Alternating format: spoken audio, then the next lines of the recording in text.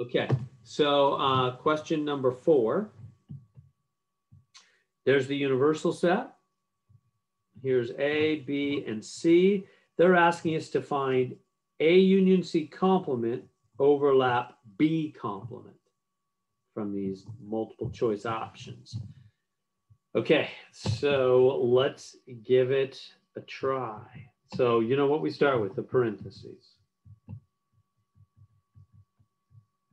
So start with the parentheses.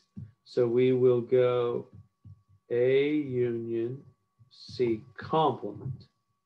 Oh, wait, I didn't do that right, did I? A union C with the complement on the outside. What does that mean? You know what that means, right? It's the opposite.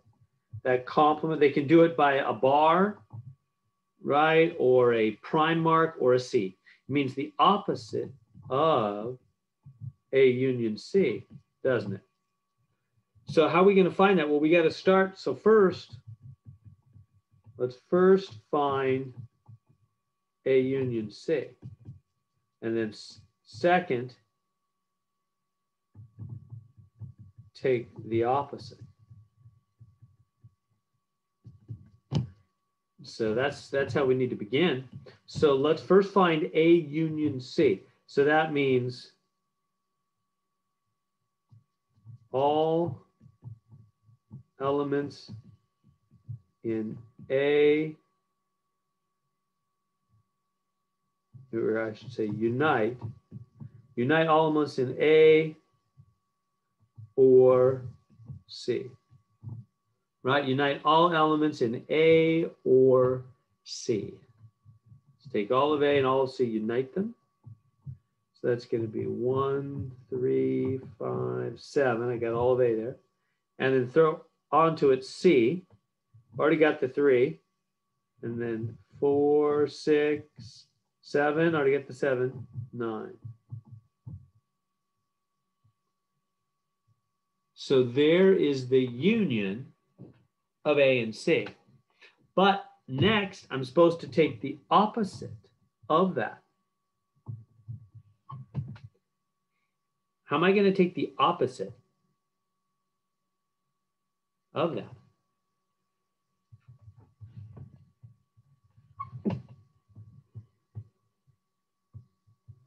Any ideas? How are we going to do the opposite there?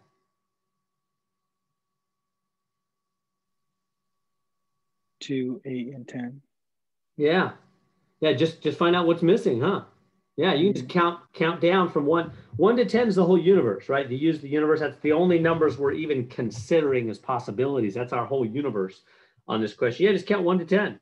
So 1, already got it. 2, there we go. 3, already got it. 4, already got it. 5, got it. 6, got it. 7, got it. 8 is missing. 9, got it. 10 is missing. So 2, 8, and 10 are the ones missing. 2, 8, and 10.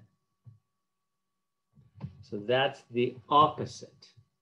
All right, so we've done the first part of the question, the hardest part for sure. So now let's go on to finish the problem. So now we want A union C complement, back to the original question here, overlap with B complement. So we've got A union C complement, that's right here, right? We found A union C and then we took the opposite. So that's our 2, 8, and 10. Overlap, now we need B complement, and you know what that means. That's the opposite of B. Opposite of B. So here's B. So the opposite of that, B is 1, 2, 3, 4. The opposite is 5, 6, 7, 8, 9, 10, right? That's the opposite of B. Because the universe is 1 through 10. So if B is 1 through 4, the opposite is 5 through 10. So now, here in the end, we're supposed to take this, overlap that. So this is the overlap all elements in common. It's the overlap.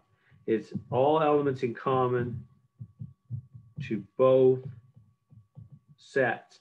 So what elements are in common to both sets? Let's see, 2, no, not 2. 8, yep, they both have 8. 10, yep, they both have 10. So 8 and 10, yep, there it is, 8 and 10. That's the elements in common to both sets. Overlap, right? You turned over right here. That meant overlap. All right, so you see how we did that? Again, we started with the parentheses, which is the A union C complement, which meant find A union C, unite everything in A and C, did that, and then take the opposite because it's A union C complement. So that was 2, 8, and 10, brought that down over here, A union C complement. And then we needed B complement, so we took B and took the opposite. And then finally we had to overlap what was in the first set and the second set, which was just 8 and 10.